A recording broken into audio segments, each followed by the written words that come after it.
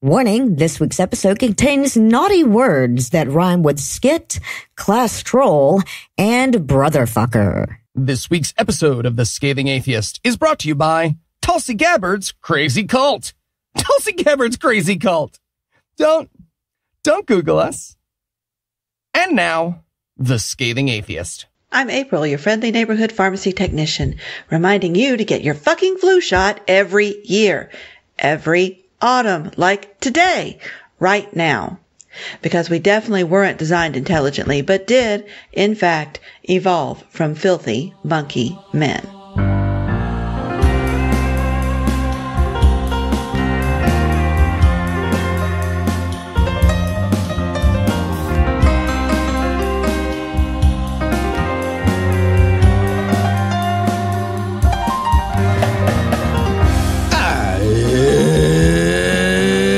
Thursday. It's October 24th. And it's National Baloney Day! Because the only way to stop a goblin is a good guy with a sandwich. There we go. Call forward, cross shows, Patreon only. I'm Noah Lugeons. I'm Eli Bosnick. I'm Heath Enright. And from Pierre Delectos, New Jersey, Cincinnati Swing State, and Good Husband, Georgia, this is The Scathing Atheist. On this week's episode, Trump-supporting Christians promise they've glued their bar to the floor. Coach Dave has a homophobic meltdown when thinking about baseball backfires. And the UK will reject the call to eat more chicken. But first, the diatribe.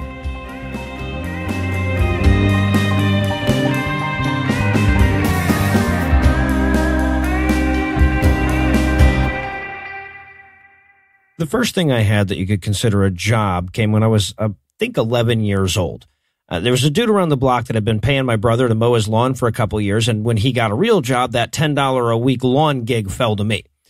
So I'm out back mowing his lawn one day, and he's not home. I'm by myself. I'm in the yard with this privacy fence all around me and a kind of creepy camper full of junk in the back.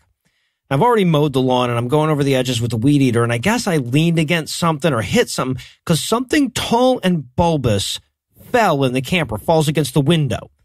And it was just the right color and shape that out of the corner of my eye, it looked kind of like one of those aliens that Unsolved Mysteries warned me about, the Greys, right? Now, unfortunately, I can't tell you exactly what it really was because it scared the shit out of me thoroughly enough that I just dropped the fucking weed eater and ran. I mean, luckily it was one of those models that has a safety trigger where it turns off if you let it go. But if it didn't, I'd have left that motherfucker running. Because as dumb as it sounds in retrospect, I was absolutely terrified of being abducted by aliens when I was a kid.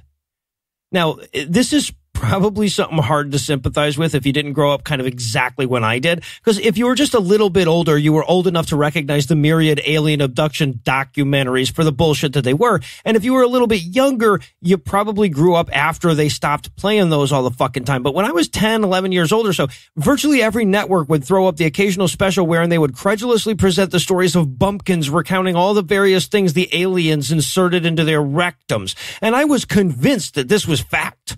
Right, my parents told me it was all nonsense, but given all the crap they'd told me about God, I knew I couldn't trust them. I figured they'd either been duped or they were lying to comfort me. So their reassurances did nothing whatsoever to calm me. And I gotta say, my efforts to research alien abduction at the local library served only to exacerbate my terror. I got to thinking about all of this last night when I had a rare brush with that same childlike terror. So like the house and the yard and everything is all decked up for Halloween, of course. And among the decorations that my wife put up this year is this little skeleton mummy dude that hangs out of the tree. And he's got a motion sensor. And when you get real close, he rocks back and forth and he screams and stuff. And somehow I managed to forget he was there. So I'm taking the trash out. Just finished working. It's almost 1 a.m. I'm wheeling this big ass trash can around front, and all of a sudden his eyes light up. This plastic cocoon starts grunting and writhing, and I drop the goddamn trash can and bolt. Right? So a few seconds later, I'm on the porch laughing at myself and being thankful it happened too late for my neighbors to have seen that. But for a fleeting moment, I remembered exactly what it felt like to be utterly terrified. I remembered what it was like for that fucking alien to show up in the dude's window. And you know what? It was almost a novel feeling. I mean, I'm not going to say I'm not afraid of shit now. I have an interest in astronomy, so I know about things way more terrifying than tree mummies and extraterrestrial anal beads. But when it's dark outside and you see a weird shape in the shadows, you never mistake it for a gamma ray burst, right? When you're alone in your house in the middle of the night and you hear a creepy sound, you never wonder whether it's a massive asteroid impact. So folks like you and I can look back at that kind of terror and largely relegate it to our childhoods. But as we're all too aware, not everybody outgrew their fears of ghosts and aliens.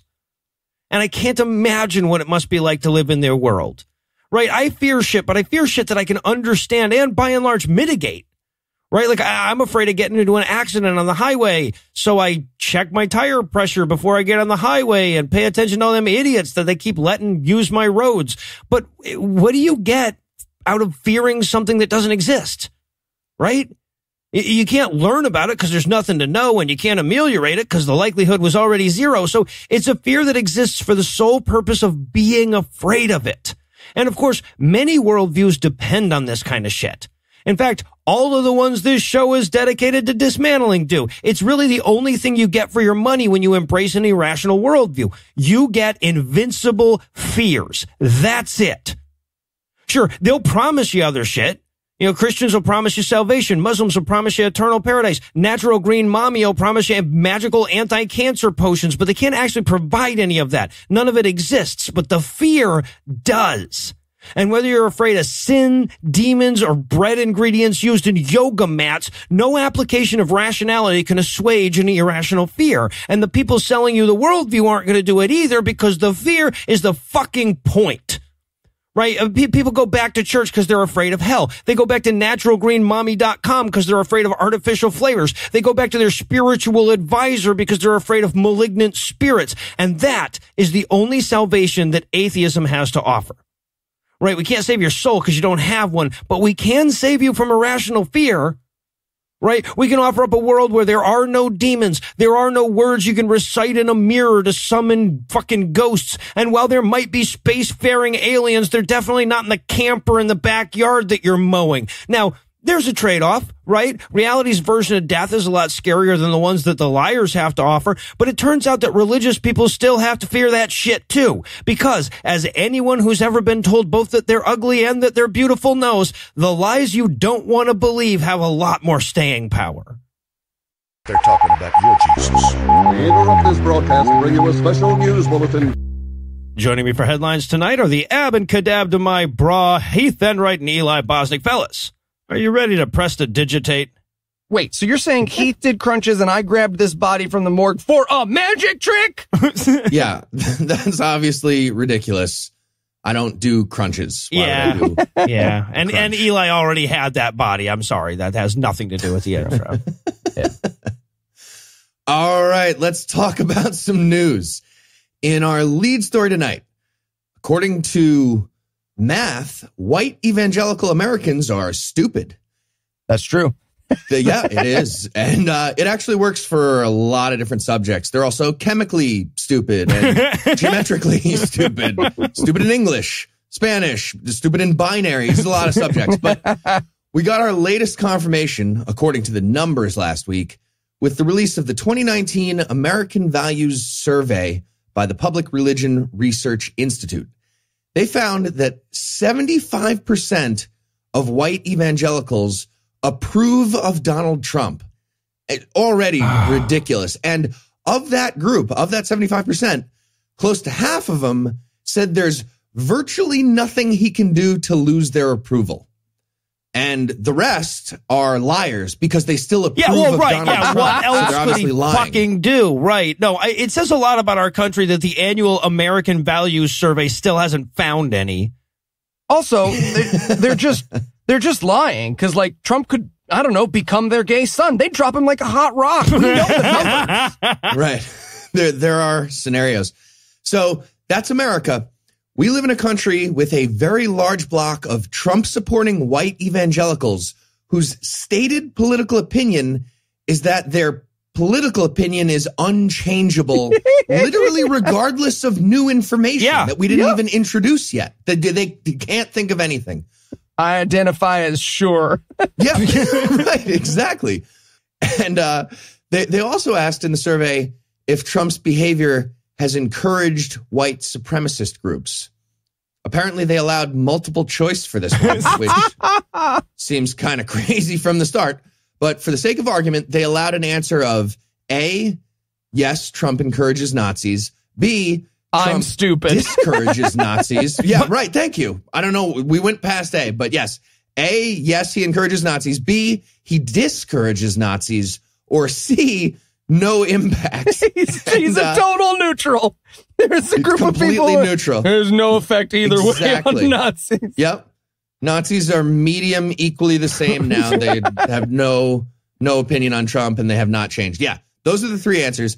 And as you might guess, every group was super clear on the correct answer, except white Christians and Republicans was the other group that didn't know the right answer. That being said, redundant. There was still a non-zero pocket from every group, including Democrats, including atheists, that thought Trump is discouraging white supremacist groups. Like, who are these people? Who thinks he's taking that number down? That's insane.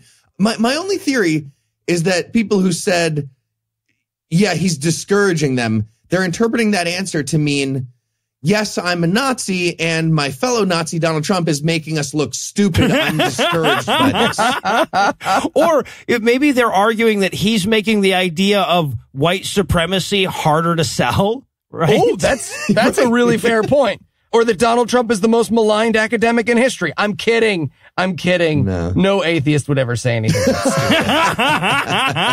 stupid. Silly.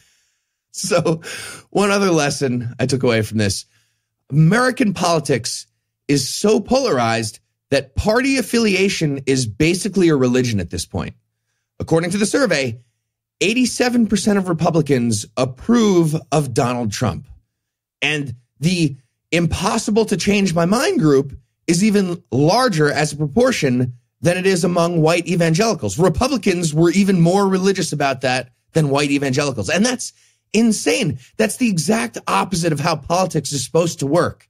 And to be fair, Democrats are certainly at least capable of this kind of thinking too, although in a much less evil and destructive way. But still, plenty of stupid, unwavering loyalty on all sides of all the political spectrums. In general. Obviously not enough on the left. Yeah, right. We used a little of that unwavering loyalty in 2016. To be clear, and I feel like I used the on all sides construction by accident there. I just want to take that back. But just saying, yeah, there's some unwavering stupidity all around sometimes. Point being, just like a conservative can stay Republican and stop liking Trump, it seems like that would be all of them. It's not. Just like that, I can stay a liberal and change my opinion about Liz Warren if, say, it turns out her campaign was being used as a tool by a hostile foreign power. If I learned that, I could switch. Yeah. Or, switch in whoever for Liz Warren if the nesting doll fits. Just stop being ridiculous and religious about politics. Okay, Heath, I get what you're going for here, but I have already told you I will write in Tim Ryan if I have to. It's my vote. Tim Ryan 2020. See, no one's coming to save us. There's the unwavering loyalty on the left that's causing problems. Yeah. You found it. Yeah. You're not like, killing people because of their race, but it's, silly. Tim Ryan's silly. He's my favorite. I miss him. And in Buttermilk Bigots news tonight, America was reminded how bad it sucks compared to the rest of the world again last week when Chick-fil-A both opened their first location in the UK and announced the closing of their first location in the UK in the span of 9 fucking days. This is the best. Good job. So the anti-LGBT fundraising organization that sells chicken on the side sparked protest in the city of Reading when they opened inside the Oracle Shopping Center. And unlike the bigots that run American malls, this shopping center responded by releasing a statement promising not to extend Chick-fil-A's lease beyond the 6 months they're already on the hook for. And yeah, so great work by whoever canceled that. But just a quick heads up for malls everywhere, especially international malls that might not know about American stuff. Almost every major American restaurant chain is donating heavily to Donald Trump and the Republican Party. Yeah, sure. That includes Applebee's and Chili's, IHOP, Wendy's, White Castle, Taco Bell, KFC, Pizza Hut, and McDonald's even. They give some blue and some red, but more red. The only major companies I found that lean liberal in any significant way are Chipotle and Starbucks. But more importantly, so good job, Starbucks, I guess. And Chipotle, I don't know. I've never been to a Chipotle. Anyway, more importantly, my point is American cuisine is mostly hot garbage. So what are you doing bringing it to your weird mall? Like, I understand the UK bringing us in. They're in that hot garbage bar area too. But the rest of you really don't have an excuse. What are you doing? Don't bring American food to your place. That's dumb. I mean, Heath, that's a fair point about, support and who we focus on, especially when it comes to sort of liberal media bubbles. But let's be honest. Isn't eating Taco Bell, White Castle, or Chili's punishment enough for supporting Donald Trump? No. Yeah, right. And there is a correct answer. And look, it should be a no-brainer that having a list of people you hate as a matter of corporate policy is a dumb business decision. But in America, it isn't. Yeah. Nope. Right? Like, if Ruby Tuesdays came out tomorrow and announced that they were writing hate for interracial marriage and Muslims into their corporate mission statement, the Josh Feuersteins of the world would make this their most profitable quarter in recent history, even as America's shriveling minority of decent people swore off their product for eternity. And this comes from a combination of America's continuing refusal to come to grips with its profoundly racist history and the tendency of decent Americans to already not eat at Taco Bell, White Castle, Ruby Tuesdays at all. Yeah, Ruby Tuesday is about as good as it sounds from the title. They serve the Tuesdays of food at best. They do. Yeah. Ruby Tuesday. The ruby is for the blood. You won't be able to stop shitting. Yeah, right. Now, we should be clear that over the last several years, Chick-fil-A has made a concerted effort to distance itself from itself on the issue of gay rights, but those efforts haven't included no longer donating to anti-LGBT charities. No, they have not. Yeah, they don't deserve the barest gnat's cock of credit for it. In fact, if anything, they've made it worse through their deception. But to the UK's credit, what's been a disturbingly effective marketing strategy in America has utterly curtailed their hopes of international expansion. Unless they wanted money bad enough to sell chicken to Muslims, which they don't. Don't worry about that shit. They do have lines.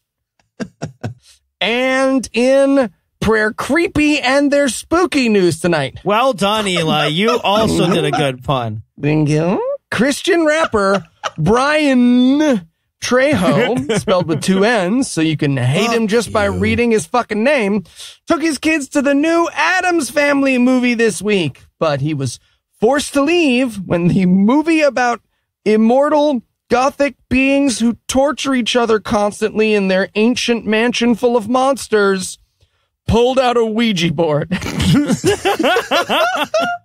amazing. They're so scared of that. I don't understand.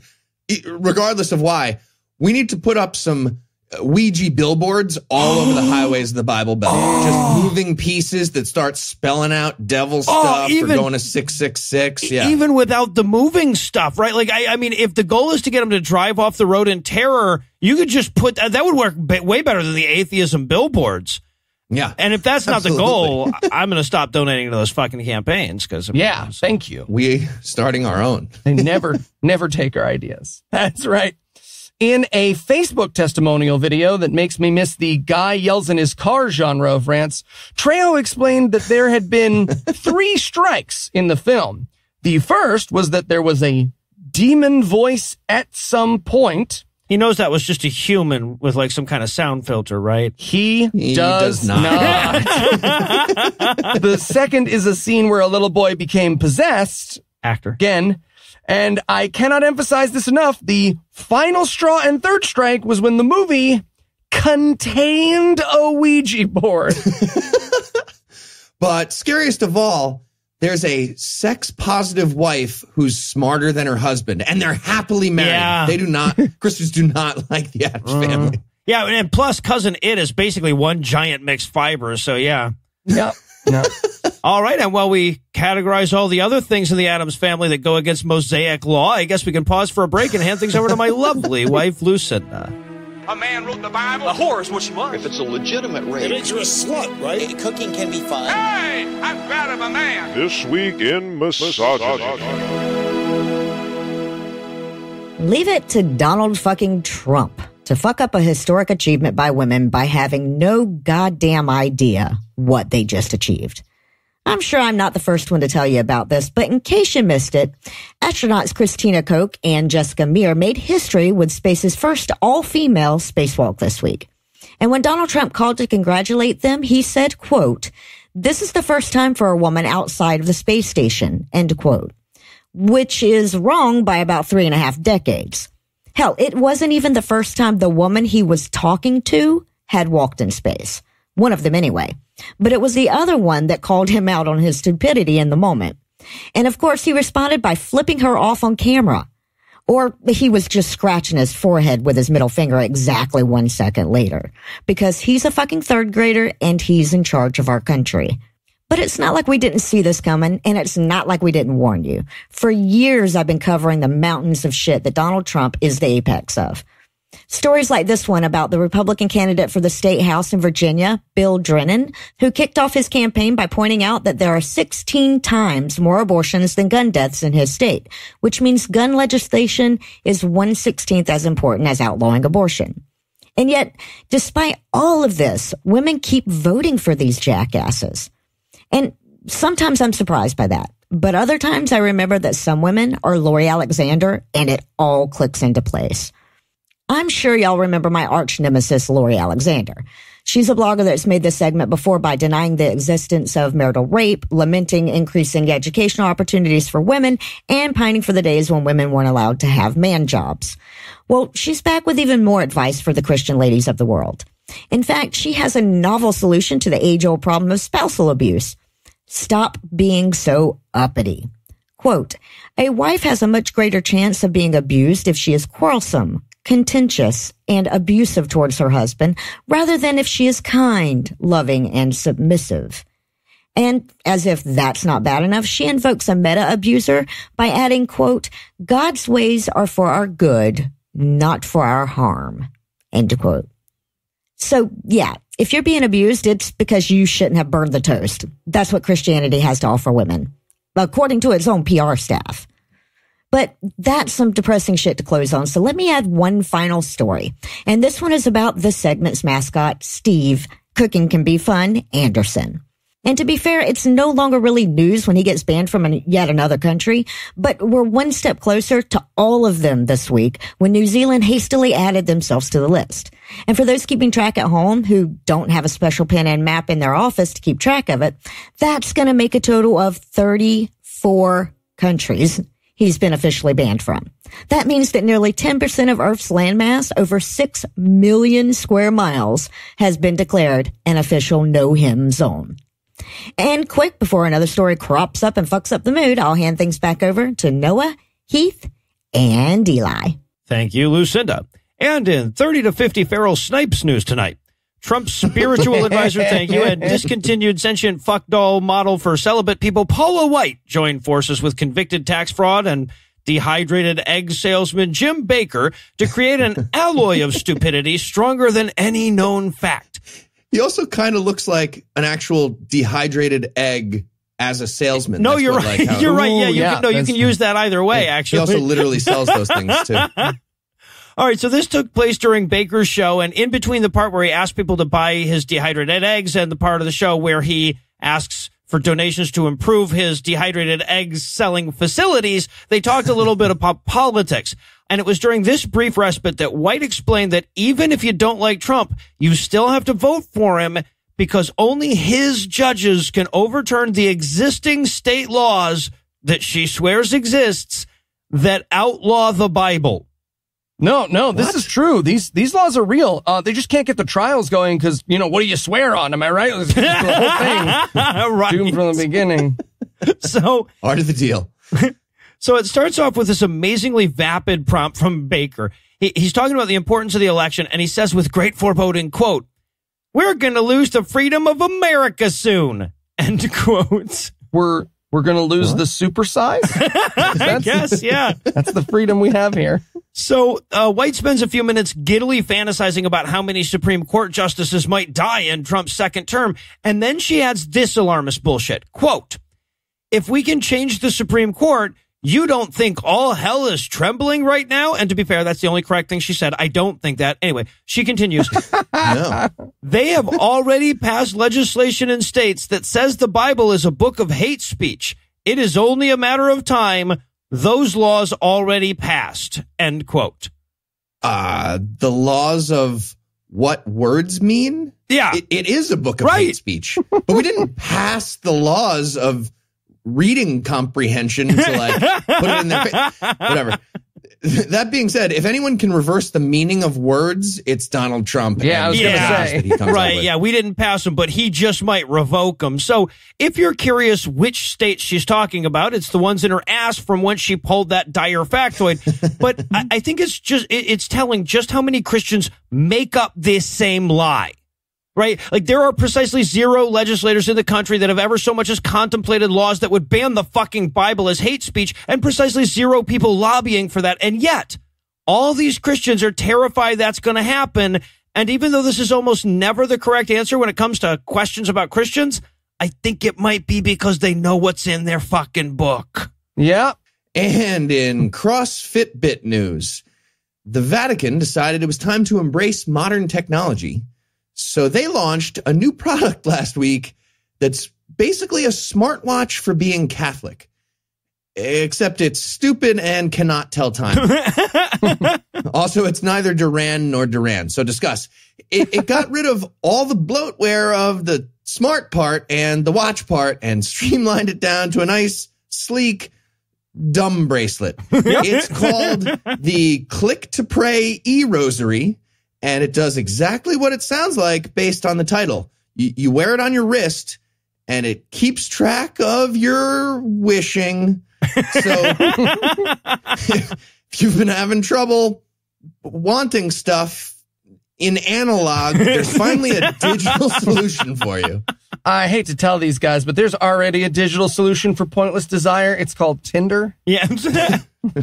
Yeah. So the Click to Pray e-Rosary is activated by not clicking. What? Apparently, they just thought click to blank is like a technology phrase that's unrelated to the words it's made of, and they just put it in there for technology. Or maybe they built a physical mouse and a physical pointer as accessories, and eventually somebody explained how that was stupid. Either way, they kept that title. But the final version becomes activated when you make the sign of the cross with your hand. It's motion activated. And it also turns into a snake and lights on fire if you make a pentagram. Or, same thing for a Star of David. Well, I think they have that all programmed in. But if you turn it on with a pure Christian heart, it connects to their dedicated app, which plays audio on your phone that guides you through a variety of different specialized wishing programs.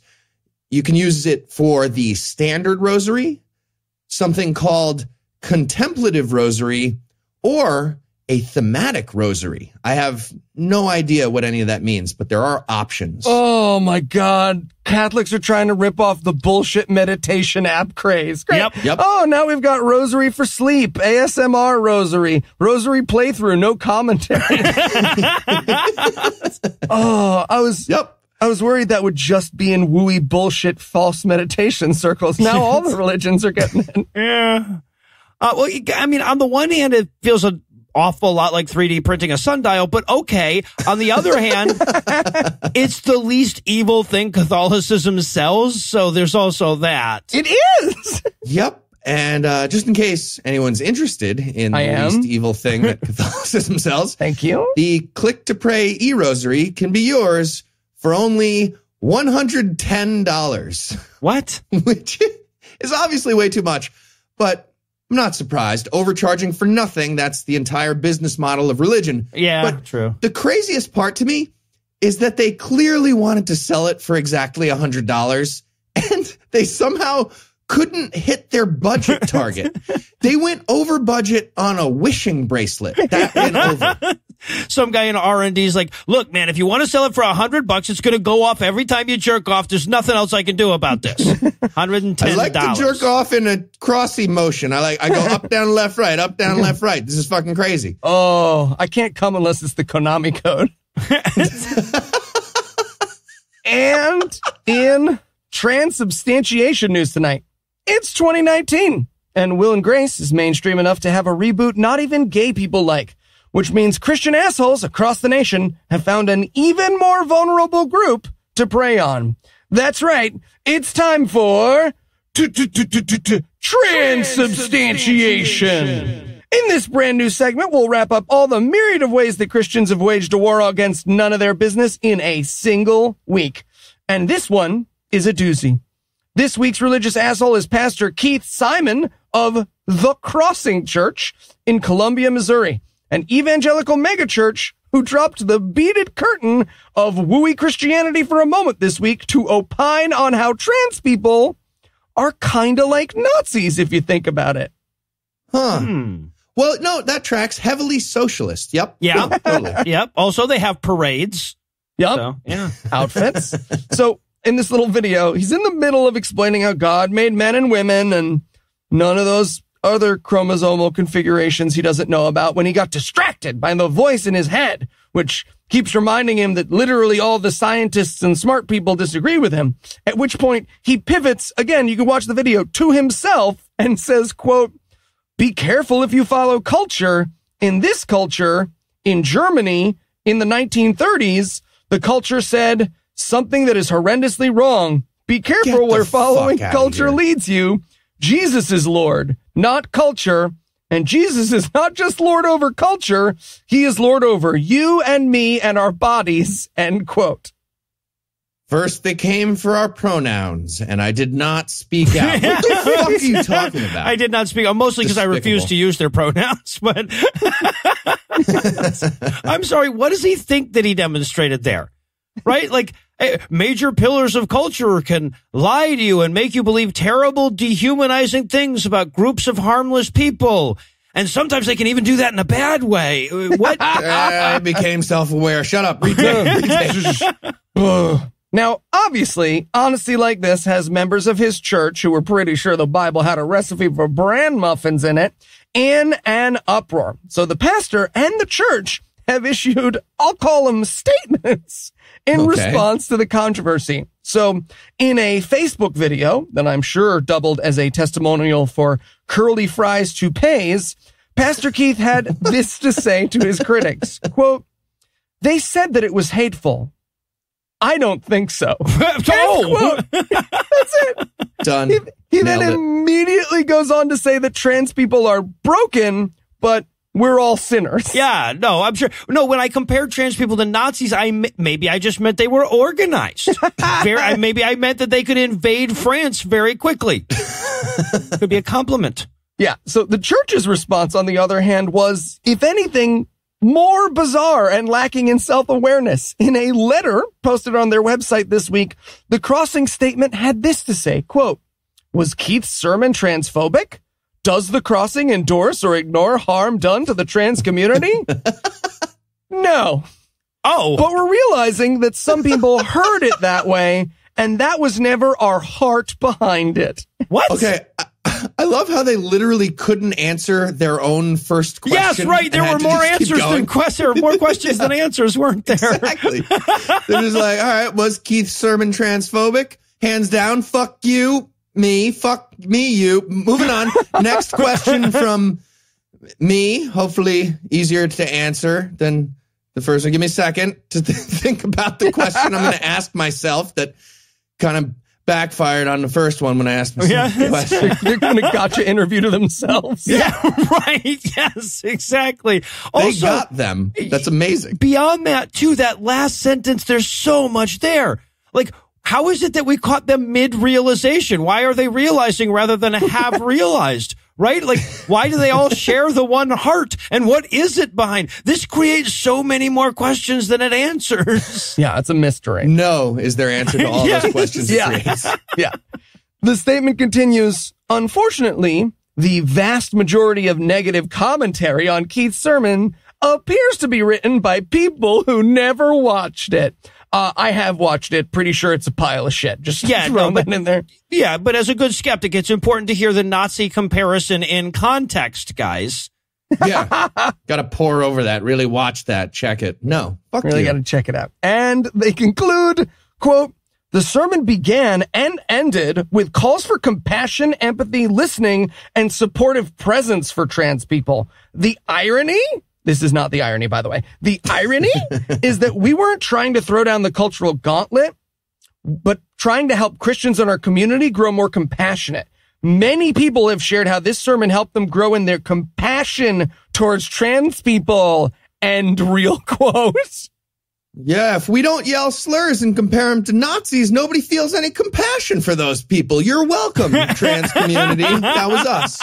Feel all that compassion coming at you? Yeah. You're welcome. Fuck you. And you know what, guys? Like that last point really resonated with me. So like, please, listeners, whatever you do not look up the phone number for the Crossing Church in Columbia, Missouri, and play like gay porn audio into the phone. Don't do that. Don't do that. But if you did do that, do it out of compassion. I hear... But don't, though. But really, though, don't. The irony is Eli kind of means that, but he doesn't. But does he? You guys don't know what irony means either. No, he doesn't. They even heard this podcast, so they can't judge us for doing that. Yeah, well, they didn't hear that part, that's for sure. And finally, in fantasy and desist news, Dave Daubenmire publicly wished he could stop thinking about homosexuality this week on his YouTube homage to hyponatremia Pass the Salt Live. But before, thank you. It means salt deficiency. But thank you, Jesus. I was like, what? Come on, man. It sounds like a lot of things that Dave Daubenmire could have. The one it actually means is the last one I thought of, but that's what it actually means. Eye pops out of his skull while he's talking. Sorry, it's the hypnotremina. I got a friggin'... Now, by the way, before we get it, into how much trouble Dave has not thinking about fucking men, I want to pause to address those listeners who wonder why we bother with Nobody Ask Nobodies like Dave Daubenmire by pointing out that the day before the episode we're about to talk to came out, he was the keynote speaker at a GOP fundraiser in Ohio that sold 200 tickets at $25 a head. $25 a head. Yep. Which means, among other things, Heath missed out on an excellent opportunity to meet Dave Daubenmire. I actually am secretly Dave Daubenmire. Did you ever see both of us in the room at the same time? I have not. No.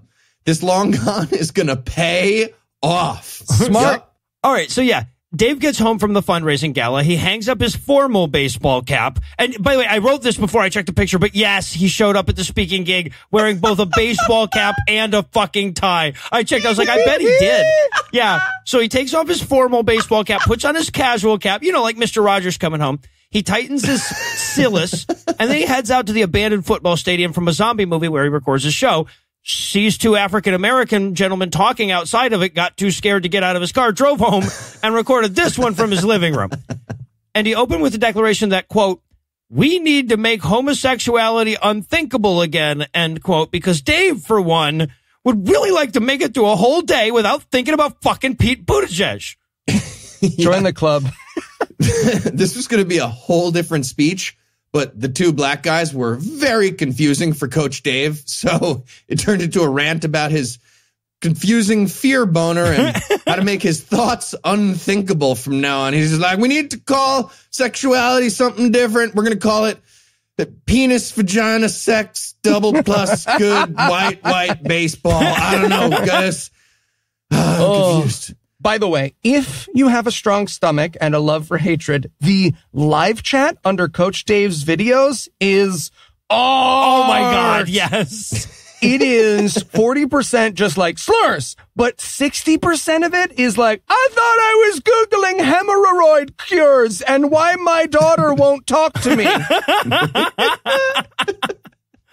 All right, so his rant was filled with weirdly detailed homophobic slurs wherein he wonders if Mayor Pete is, quote, the insert-er or the insert-e, end quote, and says shit like, quote, he doesn't even take the leadership role in his home because he has a husband, he being the wife, end quote. I'm just thinking it's the geometry that has me interested. All I care about is the geometry. Exactly, that's all. What? Yeah, so typical Dave doth protest too much Daubenmire stuff that he says is penance for stroking off to the slowed down gif of Pete waving. But I wanted to address one insult in particular, which is apparently Dave's pet nickname for Mayor Pete, which is, get ready for some clever. Ready. Pete Butt Plug. Ah.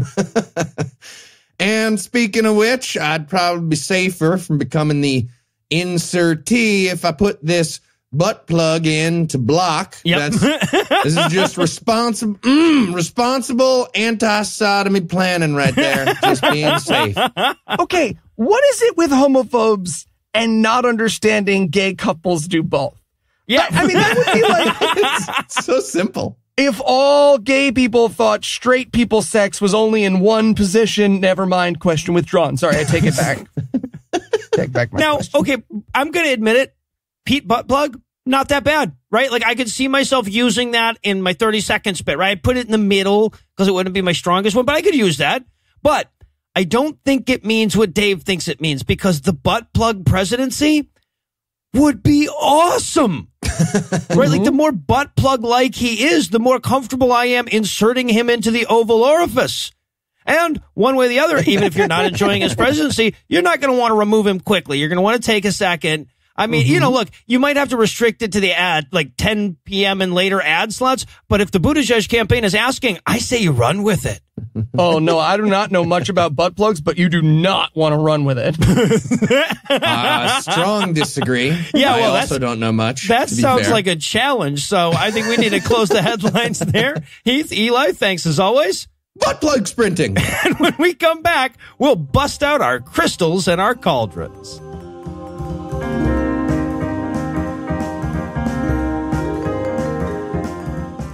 Hey guys, just want to jump in for a second, tell you about this week's sponsor, Jew Apron. Jew Apron delivers farm-fresh ingredients and schlep-by-schlep recipes to your door for less than 11 shekels a meal. Try upcoming menu items like crispy apple kugel, challah stuffed with cholent, or brisket in Jewish sauce. And Jew Apron has a plan for any Jewish lifestyle. You can have anywhere between 2 to 5 meals delivered a week, or sign up for a family plan, which has 28 meals delivered a week for a family of 10, 14, or even just 8 children. Check out this week's menu and get your first 3 meals when you flee your home country at jewapron.com/scathing. That's jewapron.com/scathing to get your first 3 meals when you flee your home country. Jew Apron, a better way, you schnook. No, come on. Heath, what's the matter? I hate this part of the podcast. What part of the podcast? This part here where the whole show stops and I have to listen to ads. I mean, I get it, but we have the best ads. Still, yeah, we do, but I hate it. I still hate it. Okay, Heath, well, have you considered pledging as little as $1 on patreon.com/scathing atheist? No. Why? Why would I do that? Well, patrons get a version of the show with the ads at the very end, so they can choose to listen to them or not. Oh, I like that. But how do I listen to a Patreon? Nope, not is that. So when you give as little as $1, you get access to an RSS feed that you can use on any podcast player. Plus, you'll get access to all the cool bonus stuff we've done for patrons, like our AMAs, our brand new D&D playthrough called 2Ds in a Pod, which is an amazing title. Great work, Heath. Thank you. And you even get extended episodes with behind-the-scenes stories and stuff. And I can get all that for as little as $1? That's right. Just go to patreon.com/scathing atheist. And the ads will stop at that point? I mean, on the show you hear, they will. And now... No, come on. Heath, I'm going back to the show. Back to the show. Oh, okay.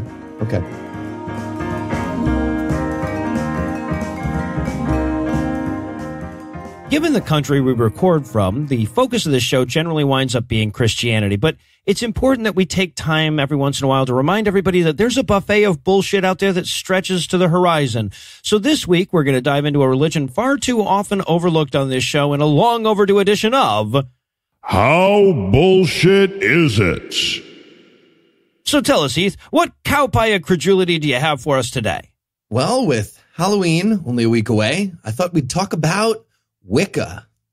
A trip down what few memories I retain from my 20s lane. Great. So what is Wicca? Well, if theology could take psychedelics, Wicca is the thing it would call you about at 2:30 in the morning to be a pain in the ass and tell you about forever. You sleep? Yes. Clearly. Hear me out, dude. Not Smudging. now. All right. What? No. All right, so where does Wicca come from? Well, that depends on who you ask. If you ask Wiccans, they'll tell you it comes from the ancient pagan beliefs of pre-Christian Europe. But if you ask people that are not mistaken or lying, they'll tell you it was developed in the 50s by a British dude named Gerald Gardner, who was trying to figure out excuses for everyone to be naked more often. Okay, so far so good. We sure we want to? Yeah, no, it explains why I got into. Okay, so who was Gardner? Was he like a historian or an archaeologist or something? He was a retired civil servant. Okay, did he have any qualifications whatsoever to speak for the beliefs of pre-Christian European religion? He did not. Oh, okay, but he did at least take a lot of his stuff from what was known of ancient pagan traditions, right? Well, almost nothing was actually known about ancient pagan traditions, so not really. He borrowed from the stuff people made up about ancient pagan traditions, but he managed to fuck up many of those fabrications too. See, all of his information stemmed from what's known as the witch cult hypothesis. This was some Trump-level scholarship that managed to gain a few influential adherents in the early 1900s, most notably Margaret Murray, who was later invited to write the entry for witchcraft in the Encyclopedia Britannica. Her academically dubious entry would then go on to inordinately influence cultural beliefs about witchcraft for a long time, pretty much ever since. Okay, so what was the witch cult hypothesis? It was the idea that the witch hunts that swept through Europe and the Americas in the 15th and 16th centuries were actually hunting witches, like real ones. The theory rejects the common explanation of mass hysteria and group delusions and argues instead that the witches were members of ancient cults that maintained the pre-Christian pagan beliefs in secret. A belief that's carried on today so that my wife's shittiest friends can develop an oppression complex about their crystal collection. Yep. Yeah. Okay, so I probably don't even have to ask, but is there any evidence to support this hypothesis? I just said an article in Encyclopedia Britannica. Okay, wait. The entire neo-pagan movement is based on bad scholarship that, in a roundabout way, argues that the pre-Enlightenment witch hunts were justified? That is correct, yes. Okay, but to be fair, if you told me the motivation behind the Salem witch trials was to prevent Instagram posts with a single tarot card leaning against a candle, I would be 100% on board. All right, so if these cults are fictitious, they can't have beliefs for the neo-pagan traditions to draw from, so where do their beliefs come from? A variety of places. Most of it came from the New Age mysticism of the day. Some of it came from contemporary interpretations of European archaeological finds. And some of it came straight out of Gerald Gardner's ass. So, different spots. Pretty typical of New Age religion. Yeah. So what do Wiccans believe? Well, they believe in nature. I'm sorry, don't we all believe in nature? Yeah. Meh, I'm iffy on lakes. What? Sorry, you're iffy on lakes? Yeah. Is that what you said? Yeah, I just don't feel like they're a real thing. Okay, we're just going to move right past that. Okay. Let me be more specific. Wiccans believe that we're all connected to nature. Okay, but again, don't we all believe that we're all connected to nature? Yes, we do. Okay, so I was thinking maybe you could tell us what Wiccans believe that the rest of humanity doesn't consider a priori knowledge. I'd love to, Noah, but that's a list of 0 things. Really? Yeah, empty set. There's no concrete list of beliefs that make up Wicca, and those few things that they all accept are basically universal precepts stated in a Lord of the Ringsy type of way. Like the Wiccan Rede, which states, "And harm none, do what you will." It's one of those slogans that assumes you heard a very large conversation before it. And this goes in media res. Wait, but isn't that also, like, minus the in media res part, isn't that also the libertarian credo? Yes, it's also the most puerile form of ethics you can possibly build a worldview around. Thank you. It's both obvious and impossible, which is honestly somehow impressive and stupid at the same time. And it breaks apart the moment it's subjected to the slightest hint of a moral dilemma. Yeah, it's I'm not hurting anybody, the religion. All right, but I still find it hard to believe that this religion has no core set of beliefs. Okay, here's the opening paragraph of the beliefs section of Wicca from Wikipedia. Quote, theological views within Wicca are diverse. The religion encompasses theists, atheists, and agnostics. Cowards. With some viewing the religion's deities as entities with a literal existence, and others viewing them as Jungian archetypes or symbols. You hear that, Carl? This is what happens, Carl. This is what happens. Continuing, even among theistic Wiccans, there are divergent beliefs, and Wicca includes pantheists, monotheists, duotheists, and polytheists. End quote. No fucking panentheists. Fuck those guys. So wait, whatever you want to believe as long as it's wrong? Exactly. Yep. Okay. Yes. Well, okay, wait. But they all at least believe in magic, right? Well, even here, Wikipedia hedges their bets with the qualification that, quote, many Wiccans believe in magic, end quote. And wow. Even among those who do, many Wiccan authors define magic all the way down to simple stuff like the ability to calm yourself when you're angry. They define that as magic. So it'd be hard to say that even most of them believe in what you'd normally define as magic based on the word magic and what it means. Excuse me, Heath. Normal stuff. Not everyone can calm themselves down when they're angry, Heath. I got you, Noah. I got you. Thank you, Eli. All right. Wait. What about herbs? Are you asking me if they believe in herbs? Because actually, that's a reasonable question. But at this point, yeah. Wait, but no. I mean, isn't herbalism a big part of Wicca? Generally, yeah, it is. Basically, everything that's stupid and new agey is a big part of Wicca at this point. Okay, so do they at least have religious rituals? Yes and no. Ritual plays a big part in Wicca, at least theoretically. Since Wiccans are pretty spread out, most of them can't actually participate in rituals with other Wiccans very often.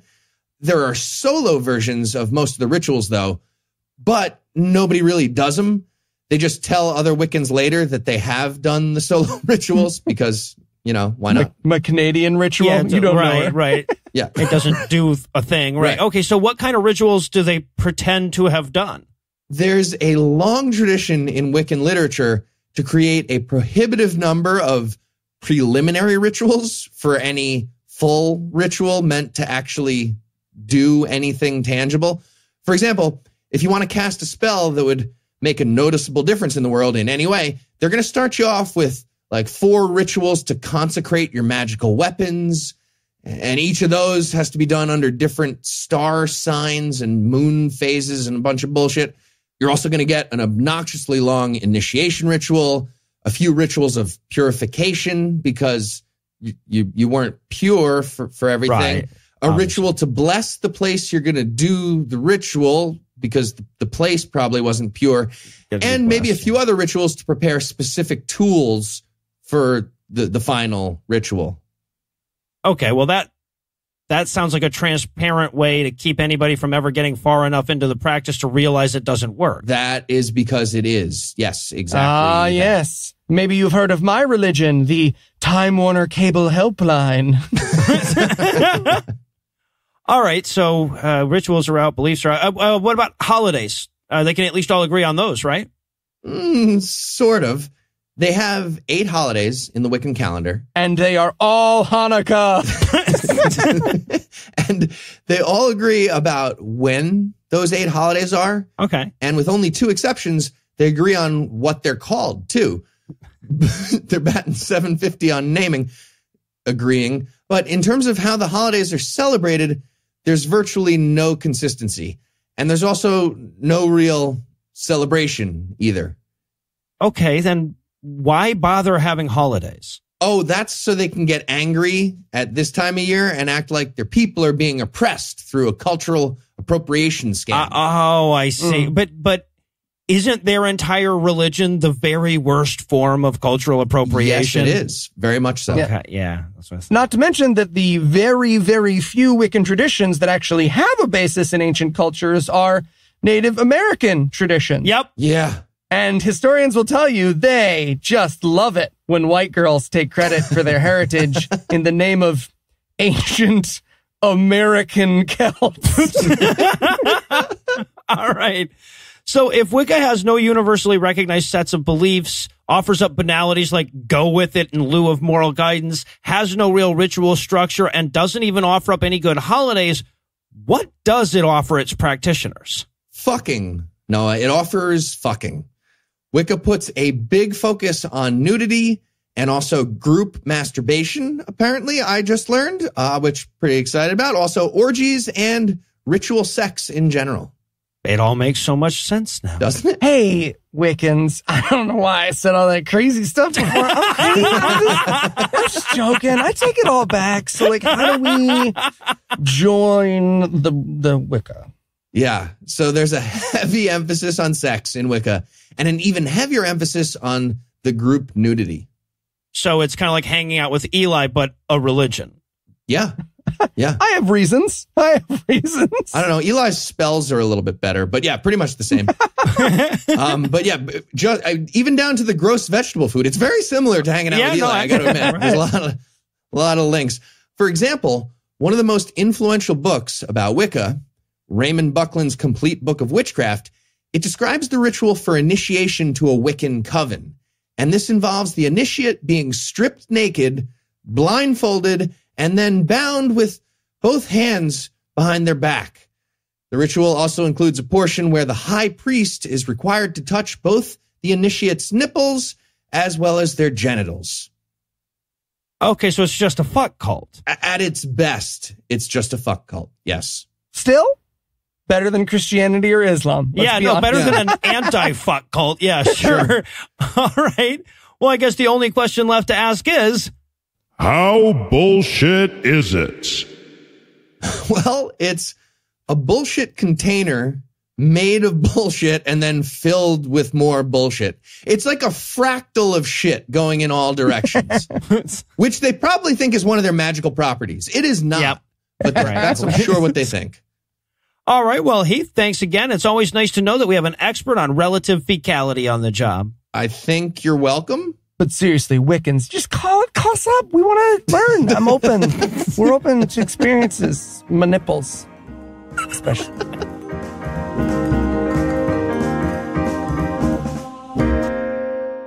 Before we save and quit tonight, I want to thank everybody who noticed that last week's show didn't have a Farnsworth quote and replenished the shit out of my inbox. I got a bunch of them, but please keep them coming. Check the website for contact info on how to put them together. All I ask is that you keep them short, under 20 seconds, and that they have something to do with Filthy Monkey Men. That's pretty much it. Feel free to promote your stuff, but also feel free to not promote anything and just send me some audio so that I get to hear your voice for a change. Anyway, that's all the blasphemy we've got for you tonight. We'll be back in 10,022 minutes with more. If you can't wait that long, be on the lookout for a brand new episode of our sister show, The Skepticrat, debuting at 7 a.m. Eastern on Monday, an even newer episode of our sister show's Hot Friend God Awful Moose, debuting at 7 a.m. Eastern on Tuesday, and an even newer episode of our half-sister show, Citation Needed, debuting at noon Eastern on Wednesday. Obviously, I need to thank Heath Enright for being like a song that clings to me, Eli Bosnick, the thought of whom does things to me, and Lucinda Illusions for thinking that I'm unforgettable too. I also want to thank April for providing this week's Farnsworth quote, and she's right, by the way, get your fucking flu shot. Now would be a great time. But most of all, of course, I want to thank this week's most indefatigable individuals: Aaron J., Evan, Carl, Justin, Dutchy, MDHC, Dean, Martin, Crispy Platypus, Neurotica, Michael, Quizots, Heretic, Rick, Hippity Hoppity, This Is State Property, Impress Me, Babblefish, Daniel, Incompetent God, Tab, and Jared, whose IQs have more digits than their zip code, even if you use the long version. Together, these 20 people, atheist nursery rhyme titles, categories of brain porn puns, ichthyoid translators, doltish deities, and well-cooked pseudo-mammals help to keep food in our bellies and bail in our bank accounts this week by giving us money. Not everybody has the nunchuck skills it takes to give us money, but if you do, you can make a per-episode donation at patreon.com/Scathing Atheist, whereby you'll earn early access to an extended ad-free version of every episode, or you can make a one-time donation by clicking on the donate button on the right side of the homepage at scathingatheist.com. And if you'd like to help, but that last thing costs money, you can also help us a ton by leaving us a 5-star review, telling a friend about the show, and following at PIATPod on Twitter. Legal services for this podcast are provided by the law offices of P. Andrew Torres. Tim Robertson handles our social media, and our audio engineer is Morgan Clark, who also wrote all the music that was used in this episode, which was used with permission. If you have questions, comments, or death threats, us or find all the contact info on the contact page at scathingatheist.com.